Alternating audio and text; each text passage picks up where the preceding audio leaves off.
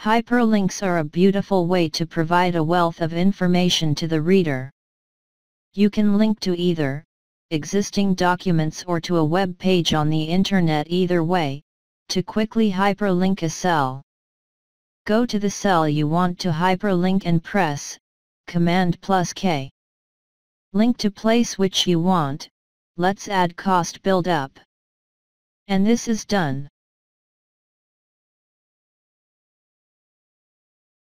Just to repeat, to create hyperlink, go to the cell where you want hyperlink and press Command+K. And link to the place which you want as hyperlink, and done. For more shortcut videos, please subscribe to our YouTube channel.